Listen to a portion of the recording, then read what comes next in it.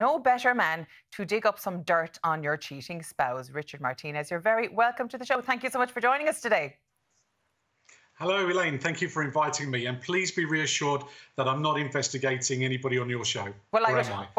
I would hope not, because I'm actually the only one in the studio at the moment. So if you were, I'd be slightly worried. How did you get involved in this business in the first place?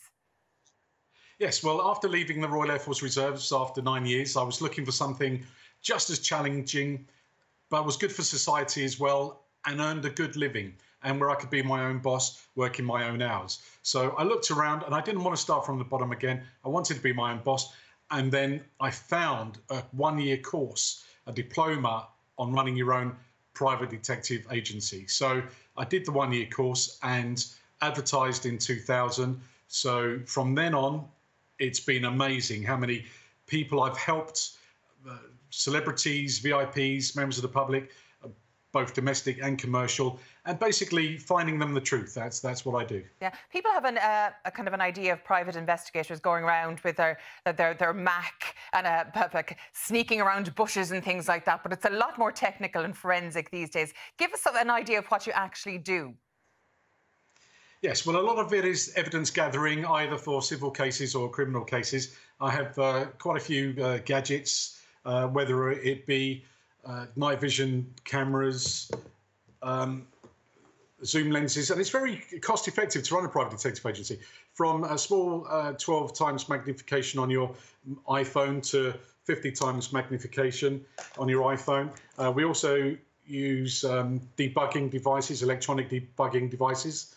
Wow. And drones, and all the equipment we use, we follow the guidelines, the rules. So, for example, a GPS tracker, we are legally allowed to put that under a vehicle in the interest of justice under Article 8 of the Human Rights Act. So if your partner is cheating on you and you want to find out if it's true or not, if they're putting your health and your moral well-being in danger, then in the interest of justice and to help family life, we are legally allowed to put a small tracker underneath a vehicle as long as it doesn't affect the performance of the vehicle. That's some of the low-tech stuff I use. Obviously, we have to use disguises to make sure we're not found. So, you know, we've got glasses with cameras. You know, it's me, by the way. I'm still here. Wow, I never would have guessed. and it just makes for, it's fun. You know, things can go wrong, like when I was on a train and the subject got off, then got on, and my colleague was saying they're off, they're on there, and I was trying to get off and on. And then basically they got off, the train started moving, I had to get off. And you can actually, on a tube train, with a lot of effort, open the doors.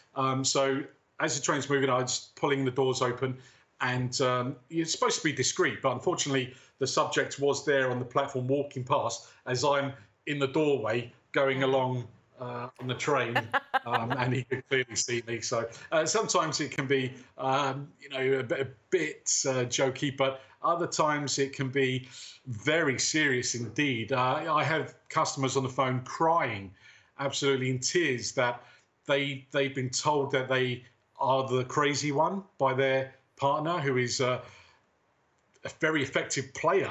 You know, they're playing their partner, they're saying they're not cheating, but some people can be very believable, and they know what to do to make their partner look crazy.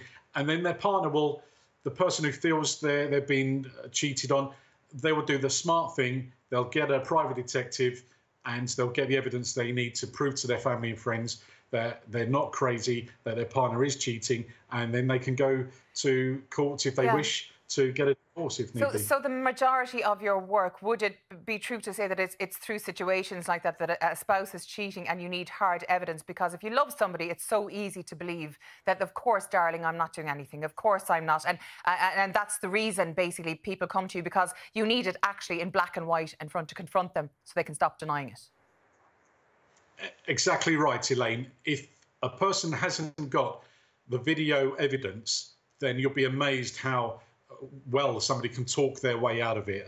You know, a professional player can have many relationships and they know how to pull the wool over people's eyes. But when you've got several videos showing that they're cheating, then there's nothing really they can do. And then at least the person can can move on. Or so a lot of my customers, they use me as a deterrent. They'll say to their partner who has been found out by one of my many methods, either my lie detector or surveillance videos and such, and they'll say, look, if you do it again, I'll let you off this time, and hopefully we'll go on a straight and narrow and have a happy life. But I'll be checking on you. You know, Richard has integrity testers and such, and along with the lie detector, we'll do a check on you every 6 months, they'll say. So what a great deterrent to put them on the straight and narrow. Yeah, I suppose in criminal cases, I know lie detectors are not admissible in court anymore, but on a more civil side of things, they are. But how easy is it to cheat one? Like, you have discovered how to pass a lie detector test. I would think you'd have to be, not that you are one, but you'd have to be pretty psychopathic to be able to pass one. There are techniques, and we look out for those techniques. And for example, I mean, it's on the internet, so I'm happy to tell you one of the techniques. And what that is when you're telling the truth, the sensors on my lie detector will calibrate and show when you're telling the truth and you're calm. But when you tell a lie, normally your body becomes a bit stressed. You'll create more sweats on your fingertips, your vocal cords will change your voice, your heartbeat will change, and so forth. My sensors will pick all that up.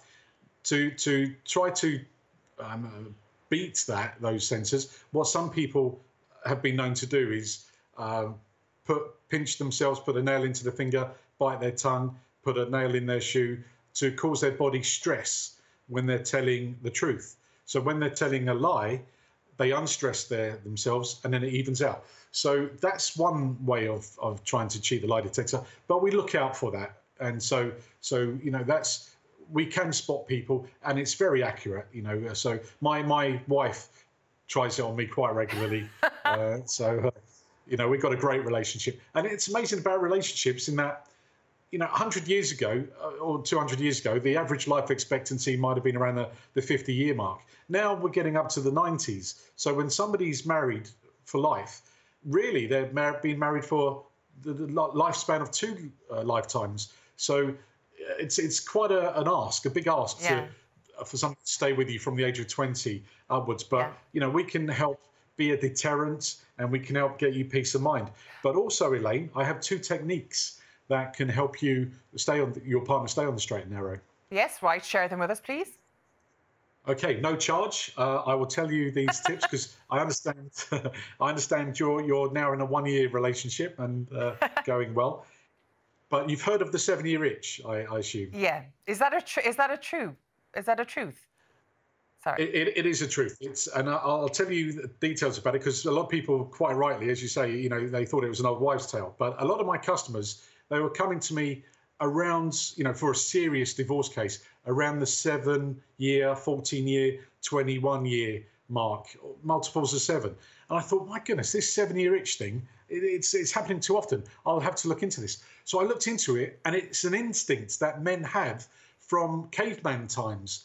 7 years, Elaine, was the right amount of time for the caveman to meet the cave woman, make them pregnant, and for the child to then get to the age of 5 or 6. And that was the age where the child could then would be strong enough to run and fend for themselves with the mother. So the male caveman could think instinctively, okay, he's done his bit to procreate. He can let them go and survive themselves, and he would then procreate with another woman. And so the 7-year cycle would continue then. But what about women, though? What about women? Women get itchy too. I don't mean that in a gynecological sense, but in a general sense, it does work the opposite way. Yes, that all comes down to what women desire instinctively, which is security as a priority. So whether it's financial security or physical security, women have an instinctive urge to feel secure, looked after by a capable person. But with the 7-year itch, there's a way that if you get to 7 years, and I felt it myself in relationships I've been in previous relationships with girlfriends, and I've been engaged. I've been engaged 3 times, and I felt that 7-year itch. And only when I realised, when I looked into it, that instinct can be overcome. And the way to overcome it, Elaine, or all your viewers, when they get to around 7 years, the man is going to, for several months, suddenly lose interest. They might not realize it, but it's an instinct. What you need to do, Elaine, is change your image. Make the man think subconsciously that you're a new person.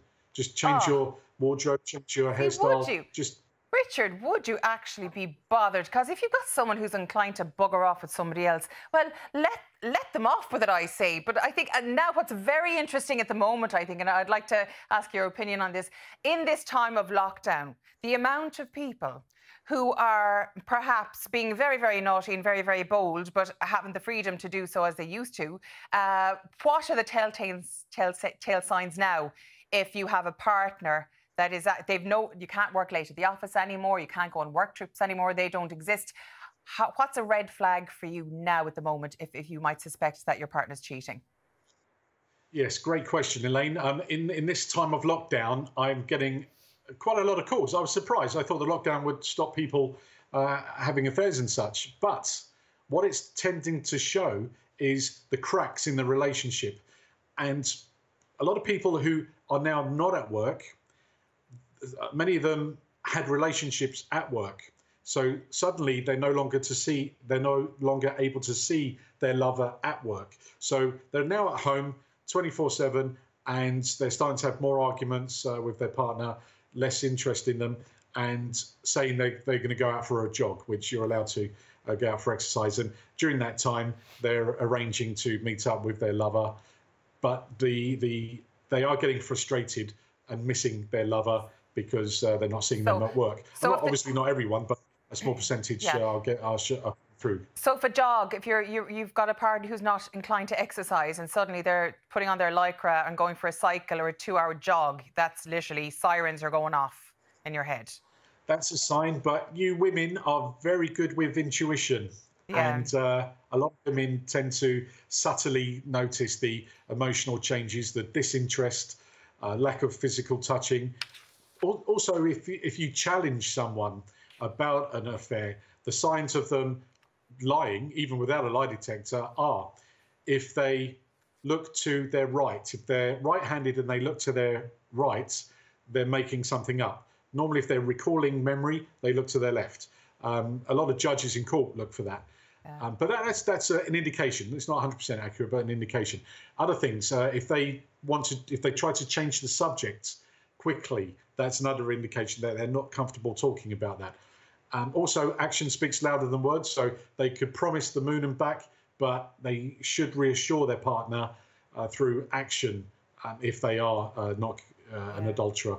And also, subconsciously, if there's a barrier, if they put a barrier between them and their partner, a plate or a cup, and subconsciously they put it between you and the partner, then that's subconsciously a barrier that they're putting up. Do more women or men hire you in instances like this? Because I know from many surveys, I know in Ireland that women are actually more likely to have affairs if they're married than men, and they're less likely to get caught. So how do you find it? In South London, where I'm based, and I work internationally, I subcontract out, I tend to find that it's 60% females that contact me and 40% men.